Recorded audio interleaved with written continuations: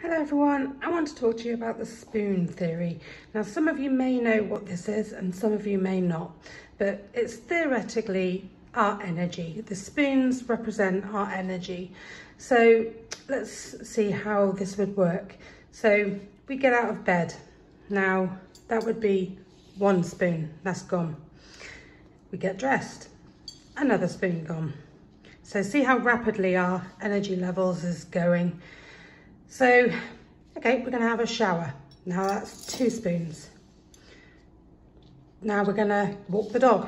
That says 3 spoons. Okay, now say we're only at 9 o'clock in the morning. Say we meet someone on the walk and we decide to socialise.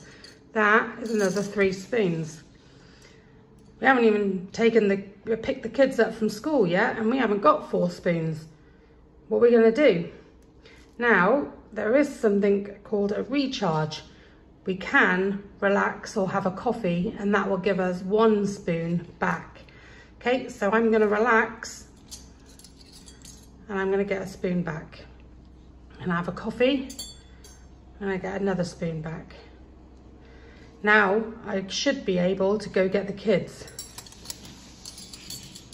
Oh no, I've got no spoons, but now I have to cook dinner. This is our lives, our daily lives.